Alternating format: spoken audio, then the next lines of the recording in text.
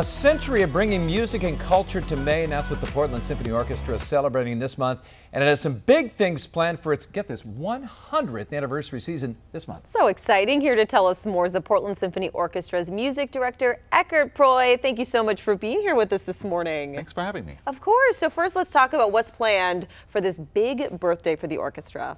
Well, so first of all, we have a great season. So we have Carmina Burana, we have an opera, La Bohème, one of my favorite operas. We have collaborations with Portland Ballet, Portland Stage, Romeo and Juliet by Prokofiev, Tchaikovsky, Sleeping Beauty.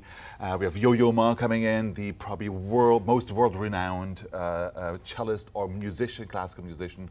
And we have a phenomenal opening weekend this weekend, too. Yeah, and the thing, when people go watch you guys, it's one of the best symphonies in the country. I've been all over the country, and these are some of the best musicians you will find. Talk about these are not like high school and college musicians coming out. These are paid musicians that from all over the place, not just Portland, that come here and play and are so talented. Right. I mean, so we're lucky. These are all absolutely excellent musicians who are on top of their profession, who play in Boston, all over the place. They play in Rhode Island. Actually, you know, the Eastern Seaboard pays it basically, and so they come in and they just deliver, and they play with heart, they play with passion, and they have incredible technical ability too. And they're really good communicators. So when you sit in the audience, you can really feel the energy coming from the stage. Can you talk about the cultural impact of the orchestra in Portland and the state of Maine? How important is PSO for the area? Well, so we've been around for 100 years, and it took thousands of musicians, several music directors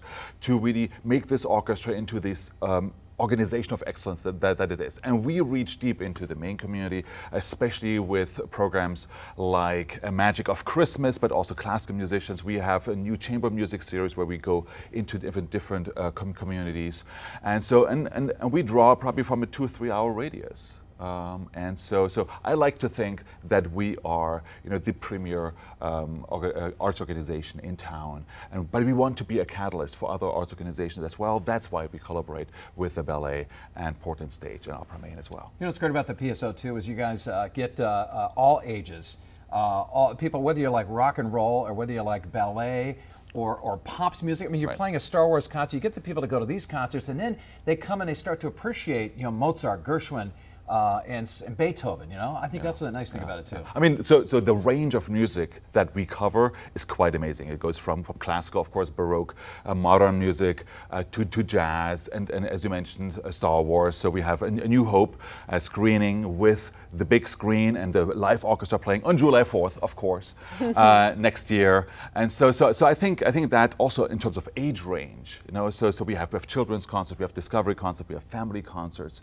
So basically from 2 to 100 or above, we really hope to have something for everybody. Yeah, such a unique experience. And what can you tell us about the reputation outside of Maine? Are we getting recognition from other parts of the country and maybe the world? Yes, I certainly hope so. So we just did actually our first commercial recording last season with music by Mexican composers, and that will definitely put us also on the national and international map. But we are really here for our audience, and that's why we have also a great opening weekend with a block party this Friday with a Beethoven 9 sing-along. So if you ever wanted to sing the Ode to Joy with an orchestra, big orchestra, and the solo quartet, and you always wanted to sing along, you can do that on Monday. The only sing-along I've heard with the PSO, I think, during the Magic of Christmas, when you guys sing the Christmas songs and everything like that. So this, I mean, is this a first? I mean, this is kind of cool. I think it is the first for us. So we on Monday evening at 6 for just the course. So you're going to sit with Choral Art, our course for Beethoven's Ninth Symphony, and then the whole orchestra and the soloists are going to come in, and we're going to run the finale, the Ode to Joy, and everything else that's going on there. It's going to be a blast. It sounds like I think you're going to be there. Oh, right? Are you kidding me? Me being the trombone player, of course, Hey, also, we can't talk about the PSO without talking about the Magic of Christmas. And this, again, it's not the 100th anniversary of Magic of Christmas. This is always a special time of the year for people that wouldn't ordinarily go to the symphony to go watch. And a great PR campaign for you guys. Right. So I think this year marks the 44th year of Magic of Christmas. And each year we reach thousands and thousands of people and of all age ranges. And we play classical music, we play film music, of course Christmas music. We always have special guests. This year we have Cirque de la Sound Symphony, so they're going to do the combined classical music with athletic, either on a trapeze or they bounce from the ceilings and stuff like that. And so we always try to make it something really, really special, magical.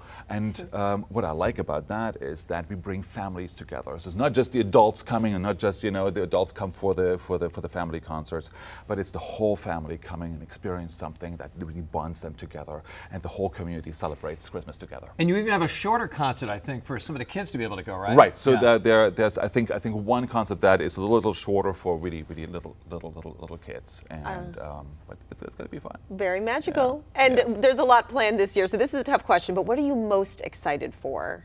What I'm most excited for, so I always like when we go out into the community. So for instance, this Friday we have a block party. It starts at 5. The mayor is going to be there, and we have food trucks. We have a lot of activities. We have an instrument petting zoo. We have what we call Podium Hero, where everybody can try to conduct. We have a craft station, a Portland Ballet, the PSO musicians, and also the opera. We're all going to perform, and so it's really kind of bringing classical music into the streets. It's going to be outside in front of City Hall.